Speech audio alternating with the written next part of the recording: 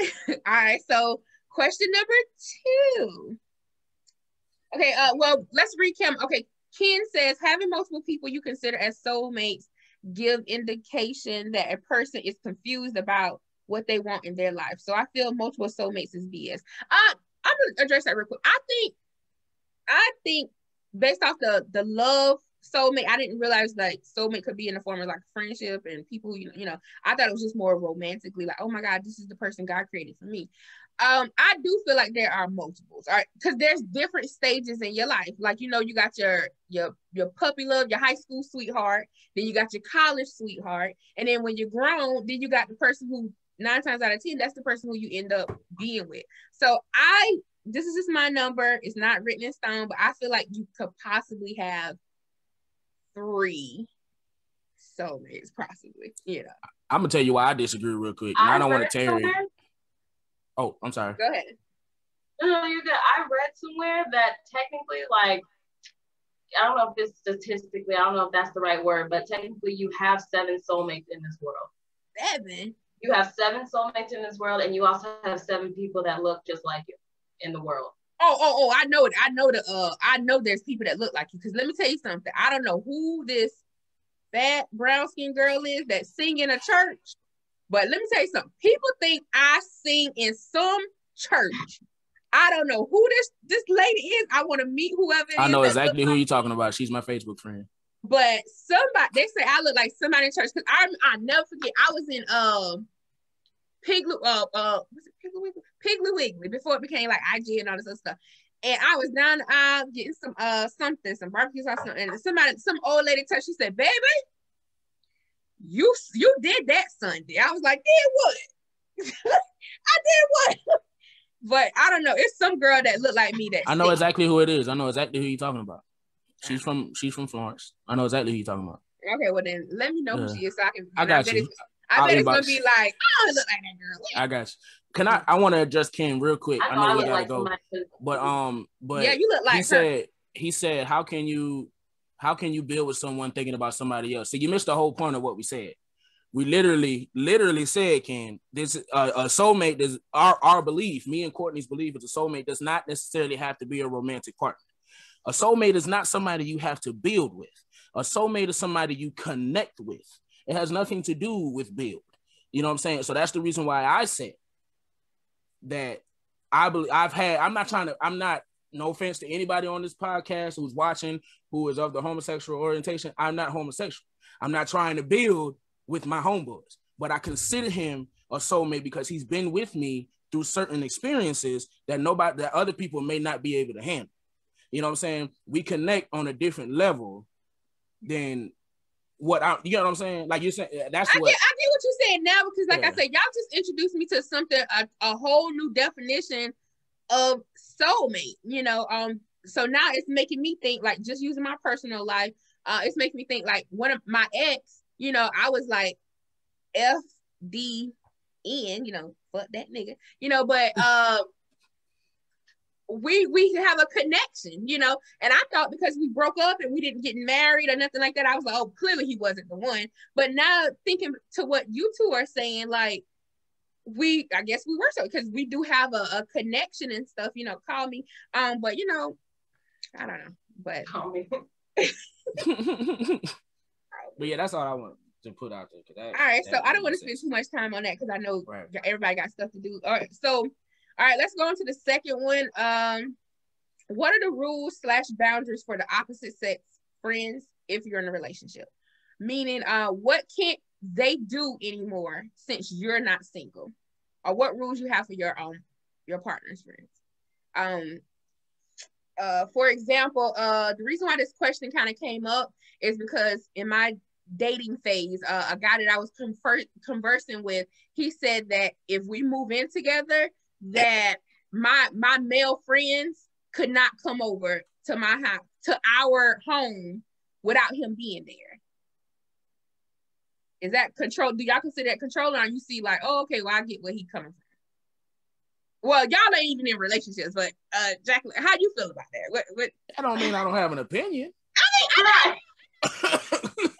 But I would rather hear this from Jacalin and hear what her boundaries are since she is married. Definitely. Right. Yeah, definitely. Okay. Well, I wouldn't. Well, matter. It would have to be. I would have to say like it would be a more of a respect thing. Like I don't have male friends. Oh, okay. And my husband, he has female friends, but I'm okay with that. I don't care because I know my husband and I know, you know what I mean. And that's fine. But I mean, I really don't have any rules for him. I mean, because it's all about respect when it comes down to it. So basically, you're saying I'm not going to implement any rules, but you know that, like, just don't. You know what to do. You grown, like, don't. I know, and he knows. So you know what I mean. So you know what I mean. Okay. So, Danielle? For me, I feel the same way. You know what I'm saying? Me personally, I don't have a rule set for anybody that I'm in a relationship with, because if I have to set rules, that means I think you're gonna disrespect me in the first place. You get what I'm saying? For me, it's more about trust, you know, and respect, like the Miss Jacalin said. You know, just don't do nothing to disrespect me and make me look stupid. Now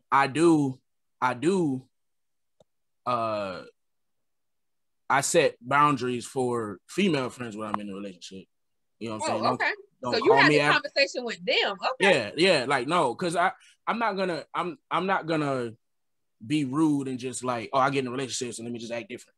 You know what I'm saying? I'm at least gonna be like, okay, don't call me after 10 o'clock. Don't show up after a certain time. You know what I'm saying? Like pop-ups. Don't pop-ups, you know, things of that nature. You know, we're gonna hang out with my lady company if she wants to be there. Oh, well, that's different. Like, so no more one-on-ones? No. I don't unless here's my thing. It's not about what she does. It's about what I do. You know what I'm saying? Like, I expect my woman to check me if I'm the one that's entertaining certain situations. I'm a photographer. There's plenty of women that want their pictures taken. You know what I'm saying? I'm gonna let my lady know, this is where I'm going, this is where I'm gonna be. You're welcome to come. Or if you trust me, you don't got nothing to worry about. You know what I'm saying? Same thing for her. You know, she can do still what she wants to do as long as she respects me. Okay. You know what I'm saying? So, you know, to make sure that the only thing that's important for me is her comfortability. So if you don't necessarily feel comfortable with me doing a photo shoot with a lady by ourselves, you can come on. I'm still trying to make that money, so you can come. Like you're gonna have to reevaluate that relationship if she's trying to prevent you from making money from her insecurity. Exactly. You know? Exactly. Yeah, I would hope nobody wouldn't do that, but then again, I'll be like, what kind of? It has been a problem. It has been a problem. Oh no, I mean, but you're gonna know everything. You're gonna see the pictures. I'm gonna be with you while I'm editing. You know what I'm saying? Like, and I don't do that crazy stuff anyway. So it's like you're gonna know. Yeah, no, you know what I'm saying? In a bathroom with milk covering your nipples, like no. You know what I'm saying? But like, yeah, that's just what it is for me. Like, I set boundaries for my female friends. I don't set boundaries for my relationship because I expect you to respect me just like I'm gonna respect you. Well, I'm gonna play devil's advocate real quick. Oh, Jesus. Hey, I mean, this is just realistic. I mean, because I'm realistically, I'm gonna say something that a female friend would say, which is, because you got me on that, we can't do lunch or whatever by ourselves anymore. Because I would personally say, the fuck? Like, oh, now you got with this little lace front chick, and now you acting all stank. Boy, we're going to Chick-fil-A. Like, bring your ass on, you know. And you know what I'm gonna say? I'm gonna be like, look, either you respect me as a friend, or we can't have this friendship. Because now, here's the thing. Now, if it's new, if the relationship is new, I'm talking about serious relationship. Now, I'm getting serious with this girl. But even if it's serious, like, we still can't go to, like, okay, you're on the podcast, right? So I'm like, okay, Daniel, I'm in Florence. Meet me such and such. Like, we're gonna sit down and talk. You know, like, we can't do that by ourselves. Like, that's still business though. Okay. We still talking business though. Ain't nothing gonna keep me from business. And if she gonna have to understand that as well. But like I said, her comfortability, if she's uncomfortable with that, it's gonna be, Ashley, I just want to let you know I would love to bring my lady along. You know what I'm saying? We don't have I don't to, like you know. them. No. It don't really matter if you don't like her, because I mean, we talking business. No. You can hate me and still need me. You know what I'm saying? So, but it's just a respect thing. You know what I'm saying? It's just a respect thing. And if you can't respect that as my friend and say, we going to Chick-fil-A, I don't care what you got to say, then you're not really my friend. You don't want my happiness. Don't do that. Don't do that. You know what I'm saying? I am your friend. But what's most important? The most important thing for me in friendship is your happiness. Right. You know what I'm saying? Like, or my lady's happiness, or their happiness. So if I'm your friend and you get in a relationship, right, and he doesn't feel comfortable with me coming to your house to fix your computer. You know I'm a nerd. I come to your house to fix your computer, and he's like, I'll pay Daniel for Geek Squad. Come on, yeah, you know Daniel. He'll be like, nah, I want somebody else. I don't really trust him. Just that and the third. You're gonna be like, Daniel. Yeah. No. Listen. I've had where my male opposite friends, like guys, be like, oh no, I'm like, he's gay. Calm down, you know. Like, even that don't work no more sometimes. So you know what? Sometimes it don't. Well, if it honestly, with my situation, it does more. It does. The only thing is they get disrespectful, which they be like, oh, I ain't want to be around. No. I'm like, that's where I draw the line. I'm like, well, if you can't handle that, then we don't need to be together, because I got homosexual friends and I got homosexual family members, and I'm not going to allow you to disrespect, like, because even when I'm just talking on the phone and the person uses the F word, or, you know, I don't even like to use when Black people use the C word, you know, just don't use the C word. I'd rather you use, you know. I had a slow moment. Yeah, I had a slow moment. I'm like, I'd rather you say saltines than the C word, you know, our mayo, Miracle Whip, call them Miracle Whip, or help, you know. But, I don't know, yeah, but. All right, Cortney, how do you feel about it? Rules in for your opposite sex, your partner. It's pretty much the same thing that Jacalin was said. It's basically down to respect. I wouldn't have any rules besides what's already to be expected. Like, don't cheat on me. Don't sit there and entertain, you know, conversations like that. Like, it's just, I think it's common sense of like what's supposed to be those boundaries. So I don't think I would have to sit there and be like, this is what we're not supposed to do.